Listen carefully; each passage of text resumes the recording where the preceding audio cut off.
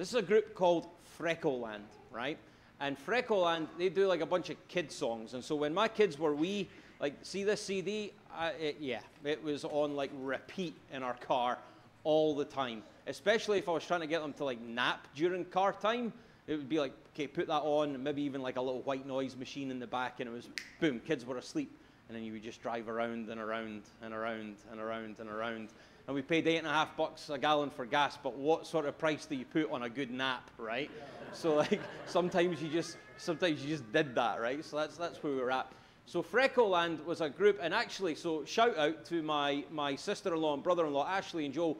They did the cover art for this album, so that's pretty cool. So that was a little Joel and Ashley Selby illustration. So shout out to you guys. They're at home because they're not feeling well. But yeah, so Freckleland, right? So on this album, there was a song, and it used to drive me mental. All right, sorry, Freckleland people. You're really talented. But this song was called Why? All right, maybe it was actually just called Why. But in the song, it repeats that word why over and over and over again. But if you're a parent, you can relate to that because it's a word you hear a lot, right? So here's the lyrics to the song because it's kind of cute. So I'm going to go ahead and read it. And I'm going somewhere with this, right? So, Freckleland, why? Why do the leaves fall from the trees? Why does honey come from the bees? Why do I have to put on my shoes? Why is the blue sky blue? Oh, why? Why can't I stay up all night? Why don't two wrongs make a right? Why do I have to get out of bed? That's a good one. Why does sunburn make me red? Oh, why? Why can't I have ice cream for lunch? Also a good question, by the way. Why does cereal make a crunch? Why does a car horn make a beep? And why don't fish have feet? So why? Why can't I tear apart your $20 bill? Because Daddy will not be happy. All right, there's the answer to that. Why do windows need windowsills? Jack? That's a good question, actually. Why does broccoli make you strong? Why do car trips take so long? Oh, why? Why do the clouds turn into rain? That's a very appropriate one if you're Scottish. Why aren't there more choo-choo trains? Why is a giraffe's neck so long? And why is hitting wrong? Oh, why? Why do we have to go back home? Why can't I do it all alone? Why can't we just stay home? Why won't you let me hold your phone? Oh, why? Why does a dog make a bark? Why can't I put my mouth on a grocery cart? This was pre-COVID, by the way, so just chucking that one out there. Why is it so hard to walk uphill? Why would I ever want to stay still? Some parents can relate to that one. Oh, why? So there's our Freckleland why, right? And a lot of those questions are cute. They're very cute, right? And I laugh at them and I chuckle at them because there's family memories in that song, right? But then when I think about the art of questioning that my kids are so good at, every now and then there's ones that are not cute and they're really, really tough. Really tough. And so I think about questions that I had and conversations I had with my kids, even from a young age, like, why is there cancer? And why did grandma have to get it? Right? Or I think about other questions like why do we have to move? Why are we not able to go home? Right? Or questions that are really difficult. Why does God let there be sickness? Okay? And all these questions, right, our kids are asking them. And as I interact with people and chat and look at my own life and my own times of questioning, one of the things I come across often is when I'm talking with people is as we have these questions and these big questions come up and we find ourselves at times even questioning God, right? Because we do, right? There's times where we then wrestle with that from the standpoint of, can I even ask those questions? Like, as a Christian, what does it mean if I'm asking questions about God or his nature or to God or why is this happening? And we wrestle with that, right? I think we often wrestle with that. And so we get to this point where even in our own walk of faith, there can be this whole, this wrestling where we're like, is it all right to ask questions?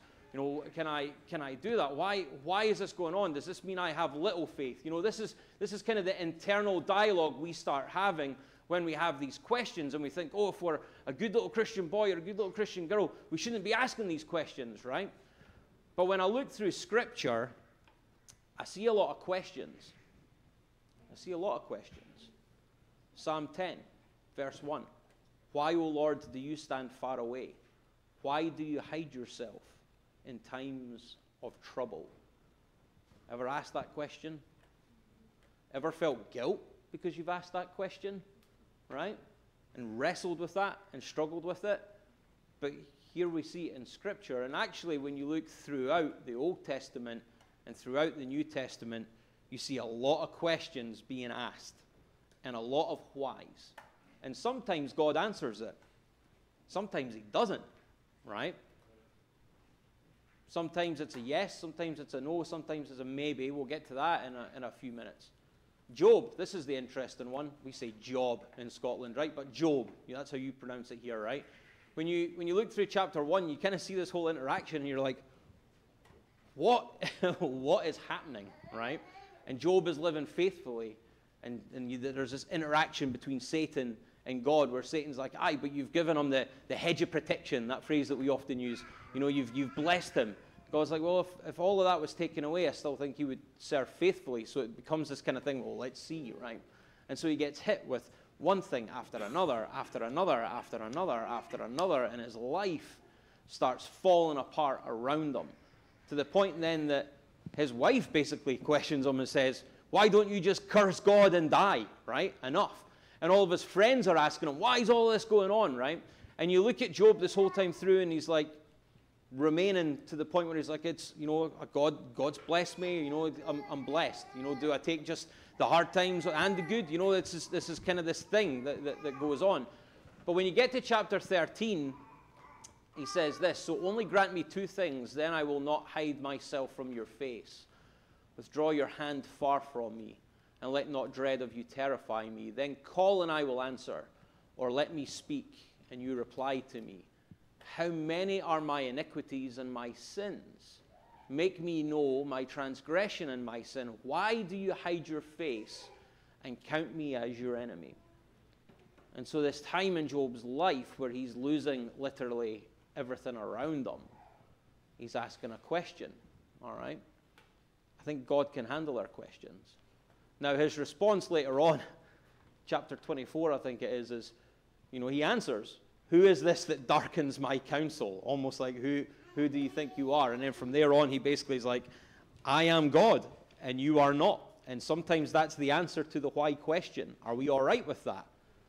He's all right with us asking the question, and we can still wrestle, right? Job wrestled with it, and by the time that you get to the end of this book, you end up seeing this restoration, this things coming back to him, and this time of abundant blessing as well. But I wonder if you speak to Job, how he would feel at this time. But he asks the question, why, right? Habakkuk.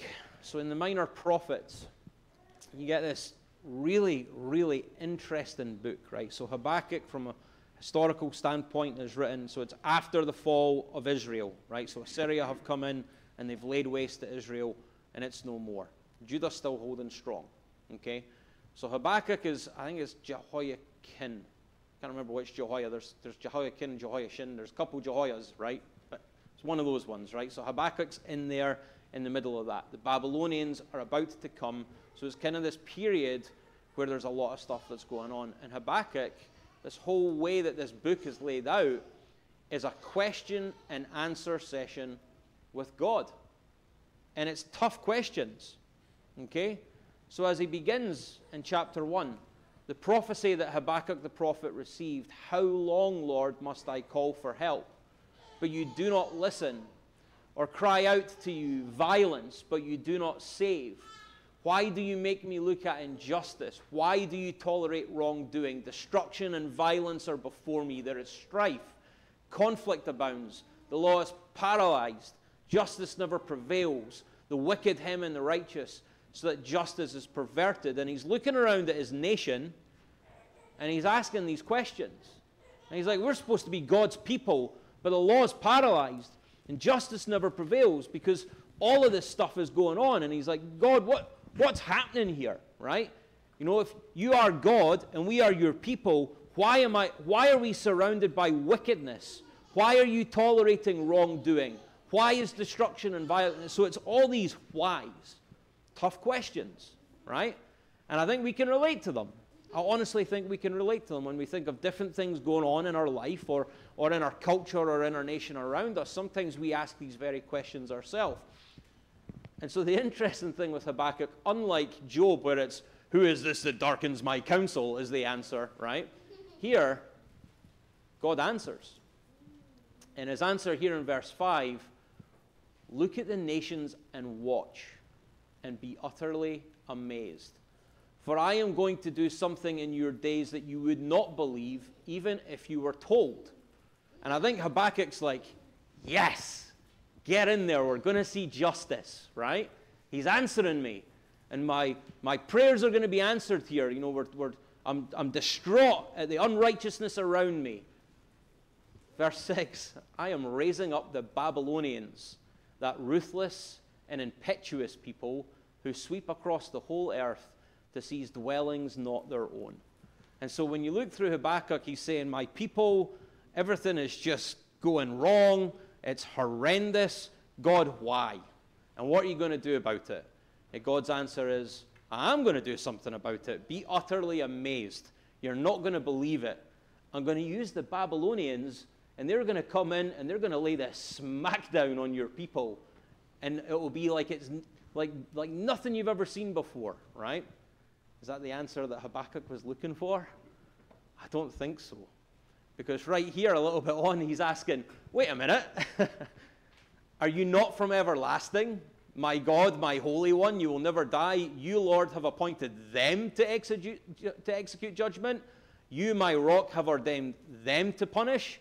Your eyes are too pure to look on evil. You cannot tolerate wrongdoing. Why then do you tolerate the treacherous? Why are you silent while the wicked swallow up more righteous than themselves? And so Habakkuk's like, wait a minute, these guys? You're going to use these guys? Are you serious? You're going to use Babylon? Like, look at what they do. Look at their wickedness. Look at their unrighteousness. Like, I'm talking about stuff that's happening here in Judah, and you're going to use guys that are even worse to come in and just, you know, wipe us out. And so in Habakkuk, there's this whole thing of questioning, right? This whole thing of questioning. And I think when we get to the point where we're wrestling, it's a growth part on our faith. And you see this in Habakkuk once we get towards the end, right? And it's in this context where you end up seeing this answer that comes as a result, okay? And so God's answer here is, write the vision, make it plain on tablets so he may run who reads it. For still the vision awaits its appointed time. It hastens to the end. It will not lie. It seems slow. Wait for it. It will surely come. It will not delay. And then what in verse 4? Behold, his soul is puffed up. It's not upright within him, but the righteous shall live by faith. Okay? And his whole point is, everything, you don't know the big picture, and you don't understand what's going to happen. Yes, Babylon is a wicked nation, and I am going to use them to cart away, to destroy Jerusalem, to do things that you're not even going to believe. And you're going to question that. But ultimately, what I'm seeking is righteousness. And when we look through Israel's history, and they come back from exile, right, they start seeking this, and seeking his righteousness, and living for that, for the most part. I mean, we'll get to that part maybe another time, right? But ultimately, that's what he's doing here. And he's basically saying to Habakkuk, you're not going to get it. You're not going to understand it. But this is the end goal, and this is what I see. This is the answer to why. And so Habakkuk 2:4, you end up seeing that then coming through into Romans chapter 1, verse 17. We see it in Galatians 3:11. We see it in Hebrews, where this theme is resounding, where Habakkuk 2:4 continually is quoted. The righteous shall live by faith. And nothing's ever changed with that. Now, sometimes we need our wake-up calls, but this is the goal. And that's what's happening there, is that wake-up call. And so what you end up seeing then towards the end of chapter 2 is almost kind of like what's happening with Job, and he's like, who do you think you are? He gets to the point as he's finishing the chapter, and he says this, The Lord is in his holy temple. Let all the earth be silent before him. He is God, and we are not. But part of that thing with being human is still wrestling with that questioning, right? And Habakkuk shows, and Psalms show, and you look at the life of Abraham as he questioned when he was given some promises. You look at Mary as she's questioning the messenger, like, how can this be, right? You see all the way through the Scripture, people wrestling and questioning. And that in its own right isn't necessarily a bad thing. It's our journey of faith. That's why it's there. We can relate to that in a big way, okay? And so what you end up coming to at the end of Habakkuk is in the middle of your bulletin this morning. And so this is the end of chapter 3, verse 18 and 19. And it says this, "Yet I will rejoice in the Lord. I will take joy in the God of my salvation. God, the Lord, is my strength." So Habakkuk, as he is wrestling with some heavy stuff that's going on, and then doesn't like the answer that God gives him, and is wrestling with processing that, then in chapter 3 gets to this massive prayer where he's just pouring his heart out to God in prayer, saying, I don't necessarily understand, but I trust you. You be glorified. And this is where he gets to, is the yet. It's why, we sing songs like, "It is well with my soul," right? And it's written because the writer of that song lost his family in a shipwreck, lost his whole family in a shipwreck, right? Lost them all. And it was him alone, left alone. And his response to that, right, is being able to pen that song, "It is well with my soul. Yet I will rejoice in the Lord." And that's Habakkuk's response. And so really, as we're looking this morning, I want to finish with looking at the life of Christ. And I think there's some important stuff that we're going to get to see from this. But really what I want to be focusing on is just reminding us that questioning in and of itself, it's part of our growth process. My kids ask me a million questions all the time because they're seeking to learn, right? They just want to know. And some of those are really easy answers. And some of those are go ask your mother answers. And some exactly, loads of them actually, depending on the day, right? And some of those are actually really, really difficult conversations, but it's all this growth process. And it's the same as we are walking in our faith as well. And there's times where we're going to have some gut-wrenching questions that we're bringing to the Lord, right? There will be. There'll be those times where we're like, why, God? Why? Asking the same questions that my kids are asking. And those questions in and of themselves, God can handle those. Scripture's filled with them. And then I look to the life of his son. And so as we then think about Jesus, and we think about his interactions, and the people that he is around, and the ways in which he interacts with the world around him, it's actually really interesting if you sit down and look at the amount of times Jesus asks questions. Sometimes we kind of get scared of questions, right? Because we're like, we have to have all the answers. Or sometimes we think we have to give the answers. But sometimes people ask Jesus a question and he doesn't give an answer. Well, he does, but his answer is another question. Because it's about that processing and making them think and working their way through it and figuring it out as it goes along, okay? And so when you look at the life of Christ, I think about like the ways in which he teaches and his methods and the ways in which people learn. We have loads of instances where it says he went out preaching, but we really only have a handful of times where those sermons are actually recorded in their entirety, right? 5 or 6, okay? When you look at it, okay? When you look at the whole kind of discourse that's recorded. We have over 300 questions that Jesus asks in the Gospels. 300 questions that Jesus asks. And I think there's a lot to learn even just in the questions. Now, don't worry, because you're looking at the clock. What clock? There is no clock. That's why Robin goes over every now and then, by the way. But you're thinking, man, are we about to go through 300 questions? We're not about to go through 300 questions. But when he's interacting in this way, there are times that those questions are specifically towards his disciples, and maybe he's making them think, okay? Or it's an answer to a question they may have, and he'll ask them another question. There are times in his questioning where it's actually part of a lesson or part of a sermon. The Sermon on the Mount is actually filled with loads and loads of questions, and it's a seed thought, as he then explains it. And so it's a teaching tool that he uses. Teachers, you ask a lot of questions, right? And you get some really funny answers. I bet if you recorded all the answers you get from kids, you would have some funny things to share, right? But you ask a lot of questions. It's a teaching tool. There are times when he uses questions in a way to divert. So say it's the scribes and the Pharisees and some heavy things that they're hitting them with, he'll use it to divert, right? There's times where he uses it to challenge them in a way that's actually pretty gut-punching. You claim to be a teacher of Israel and you're asking this question, like the ways in which he challenges them. And so we're going to look at a couple of them because I think there's some interesting things that we'll see from them. And so I'm going to start with this one, and it's in John chapter 1. And so in John chapter 1, as Jesus is interacting, he sees John, right? So there's this interaction with John and John's disciples, and this is interesting. So it says in verse 35, the next day again, John was standing with two of his disciples. And John, that's been John the Baptist, looks at Jesus, and as he walks by, and he says, behold the Lamb of God. So two of his disciples heard him say this, and they start following Jesus. Jesus turned and saw them following, and he said to them, what are you seeking? There's the question. There's the question that's in the text. What are you seeking? And it's a deep one, right? It is. And I think it's a question that we all have to ask. What are we seeking? What's our goal behind following Jesus? Why are we seeking?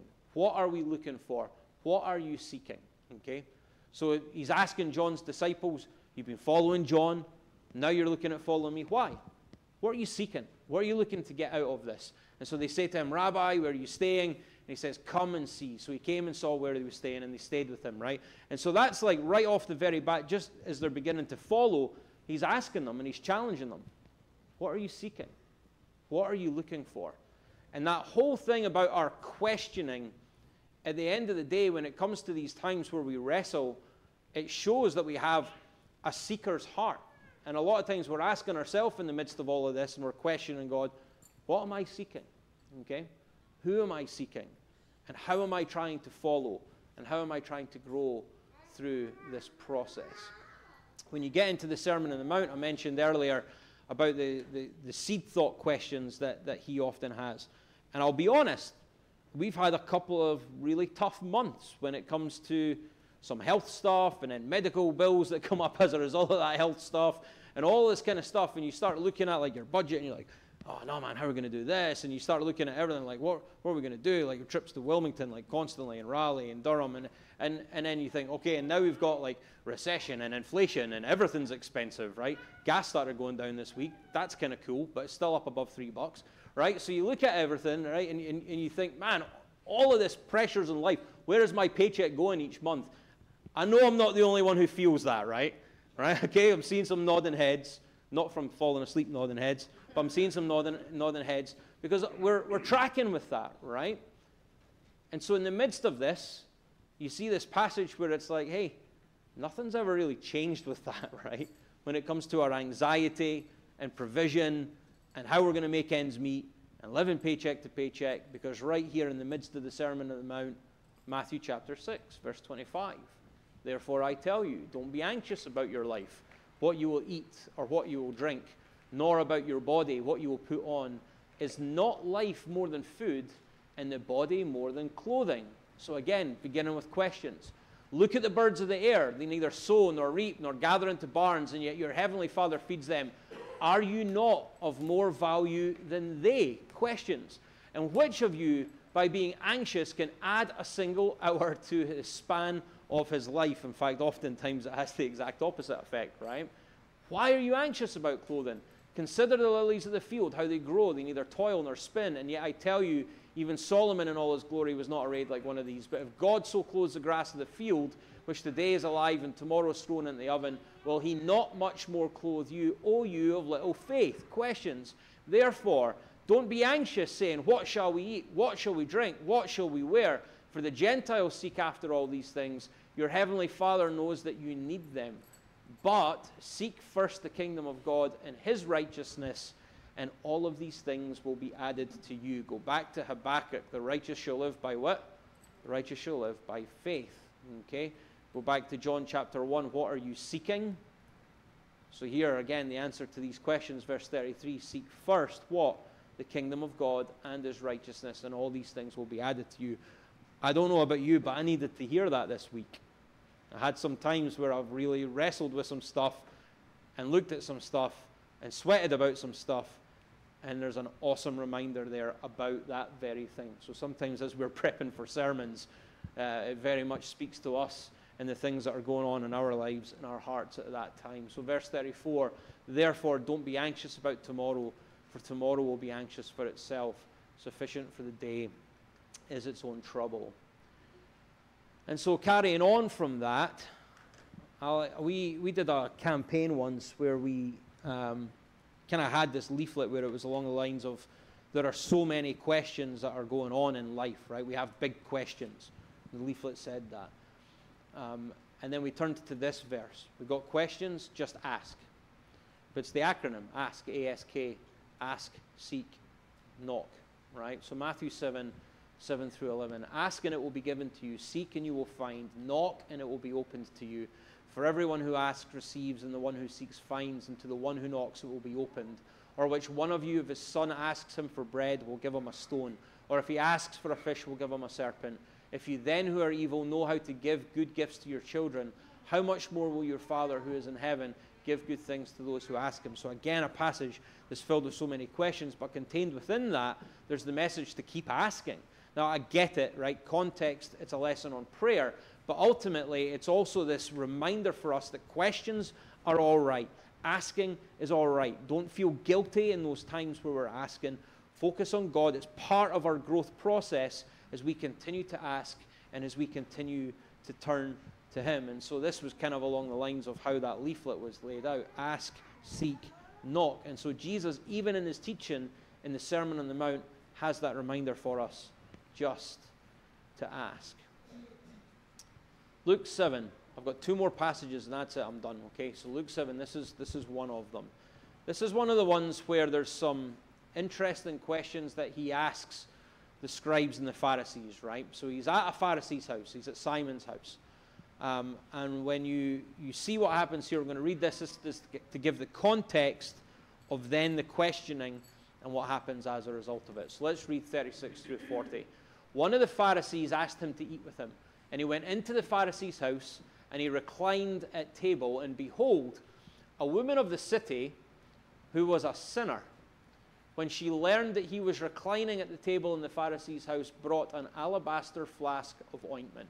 And standing behind him at his feet, weeping, she began to wet his feet with her tears. She wiped them with the hair of her head. She kissed his feet. She anointed them with the ointment. Now, when the Pharisee who had invited him saw this, he said to himself, didn't say it out loud, but he said to himself, if this man were a prophet, he would have known who and what sort of woman this is who is touching him, for she is what? She is a sinner. Verse 40, Jesus answering him, so he's perceived his thoughts, right?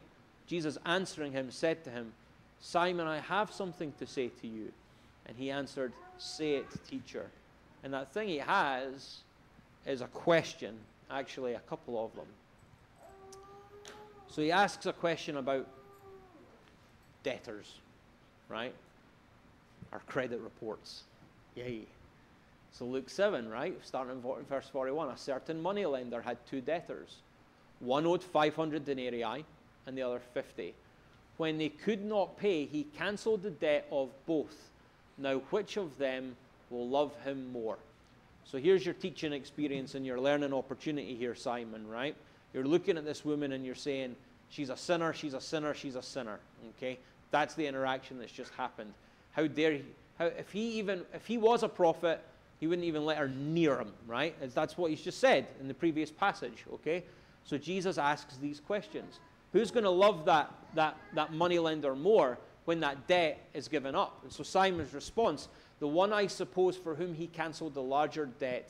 And he said to him, you've judged rightly. And then verse 44 is huge. Then turning toward the woman, he said to Simon, do you see this woman? And I'm going to answer that from Simon's perspective. No. He didn't. He didn't see the woman. He saw the sin. He saw the reputation. He saw what she was known for. He saw the baggage, right? He didn't see an act of repentance where she got down on her knees weeping and washed his feet. He saw the stigmas, he saw the titles, and he saw the sin, but he did not see the woman. Jesus saw the woman, and he saw her for so much more than what she was known for, because he saw her, and he saw that act of faith. The righteous shall live by faith. Okay? And so look, and then he schools him. I entered your house. You gave me no water for my feet. She's wet my feet with her tears. She's wiped them with her hair. You gave me no kiss, but from the time I came in, she has not ceased to kiss my feet. You didn't anoint my head with oil, but she's anointed my feet with ointment. Therefore I tell you, her sins, which are many, are forgiven, for she loved much, but he who is forgiven little loves little. And he said to her, your sins are forgiven. And they still don't get it, because then in verse 39, they begin saying among themselves, who's this who even forgives sins? Who does he think he is? And he said to the woman, your faith has saved you. Go in peace. He saw her. He saw her. And he asked the questions. And he asked the question to Simon to make him think. But he asked that question on, do you see this woman? I think to impact her even more when you think about that whole interaction. And so there's a lot of weight behind Jesus' questions, okay? This one, Ross and I were hanging out yesterday, and he mentioned what he was talking about on the Lord's table, and I'm like, I've already got my PowerPoint done, right? It's totally corresponding in how well it fits in. Because we think about the tough questions that we cry out to God, even in our darkest times. And then we come to Mark chapter 15. When the 6th hour had come, there was darkness over the whole land until the 9th hour. And at the 9th hour, Jesus cried with a loud voice, Eloi, Eloi, lama sabachthani, which means, my God, why have you forsaken me? Some of the bystanders hearing it said, behold, he's calling Elijah. Someone ran and filled a sponge with sour wine, put it on a reed, and gave it to him to drink, saying, wait, let us see whether Elijah will come and take him down. And Jesus uttered a loud cry and breathed his last. And the curtain of the temple was torn in two from top to bottom. And when the centurion who stood facing him saw that in this way he breathed his last, he said, truly, this man was a son of God. Now, Ross, when he was talking, went back to Psalm chapter 22. And there's a couple of schools of thought when it comes to this. Psalm 22 begins with this very thing. Eloi, Eloi, lama sabachthani, my God, why have you forsaken me? And so there's a question and there's a discussion along the lines of, was Jesus crying out because that's how he felt? Was he directing that question to God? Was he calling up to his Father, why have you forsaken me? Why? I asked this cup to pass from me, okay? And I did say, your will be done, but I'm still wrestling with it. Why is this happening? Why have you forsaken me? And when you think of him taking on the sins of the world as our sacrifice and the repercussions that happen from that, it's a very real cry to God. On the other hand, there are those that look at it and they say, well, he's quoting Psalm 22, which is very much a messianic psalm. It's a psalm that's pointing ahead to the Messiah. And when you start looking through Psalm 22 about some of the things that are contained within there, casting lots for clothing, right? And a lot of the details when you go through it, okay? And you then tie it into the crucifixion account, you see so many fulfillments even on it. So as he's on the cross, it's almost like he's shouting, my God, why have you forsaken me? And in doing that, he's pointing back to Psalm 22, reminding the crowd, who would have recognized that, by the way, this is the Messiah. And if you know this passage, you're seeing its fulfillment right now. And there's a couple schools of thought on it. I don't think it's an either-or scenario. I think it's a both-and. Because ultimately, Jesus is pointing and saying, yes, I am the Messiah and I am the fulfillment of that, and they recognize that. But you've also got him in his darkest hour while he's hanging on a cross and going through that pain and thinking about the separation that is about to come because of the sin that he's taken on his shoulders because of our sins. And he's crying out to God, my God, why have you forsaken me? And so there's times where we cry out the same thing in our life. And I think about that. I think about Hebrews chapter 4, where it talks about him being able to sympathize with us in our weaknesses, right? He's able to connect, because even Jesus has had that time of questioning as well. And so when it comes to the questions that are in our life and the things that we wrestle with, I hope today as we've gone through them that we can be strengthened with the fact that, hey, I mean, nothing's new, right? Throughout Scripture, we see people wrestling with God. Israel means wrestles with God, right? And so we see that all the time as people wrestle with God and have these questions. And we're all in different stages of our faith when it comes to our questioning and our wrestling. And sometimes we're on those mountaintop moments where we're just praising. And sometimes we're in the valleys where we're shouting, why? Eloi, Eloi, why? Okay? And I don't know where we're at this morning. I want you to know, if you're at a point where you are in a valley and you can connect with that, we are here to pray with you. And be a support to you in any way that you can be, that we can be. And I want you to know that those questions are all right. And some of those questions I don't necessarily have answers for, but I'll be with you as you're asking those questions. And we will absolutely be with you, praying with you as you are going through that. But you may also be here with another question in your mind. And I think about Peter on the day of Pentecost. When he preaches to the crowd that are there in the book of Acts, right? And as he's preaching to them, he brings them to this point. He basically brings them to this right here. He brings them to the cross, okay, in Acts chapter 2. And he shows some fulfillments of some messianic psalms, and he says, basically, he comes to a conclusion in verse 36. And that conclusion is this: let all the house of Israel therefore know for certain that God has made him both Lord and Christ, this Jesus whom you crucified. This Jesus whom you crucified. And so when they hear this in verse 37, they were cut to the heart, and they say to Peter and the rest of the apostles, and it's a big question. It's probably one of the most important questions that you'll ever ask. Brothers, what shall we do? What can we do? Right? What shall we do? What should we do? And here's his response in verse 38. Peter says to them, repent and be baptized, every one of you, in the name of Jesus Christ, for the forgiveness of your sins, and you will receive the gift of the Holy Spirit. Verse 39, for the promise is for you, and for your children, and for all who are far off, everyone whom the Lord our God calls to himself. And he's still calling. And we're still asking questions, and we're still wrestling with it, but Jesus is the answer, okay? And the righteous shall live by faith, responding by faith is the answer. And that's the point that he gets to there in Acts chapter 2. So we're going to offer an invitation, and a second Jim's going to stand, while we all stand and sing, Jim will offer an invitation song. So I want you to know from the bottom of our heart, the questions come, and we're here with you in those times of questioning.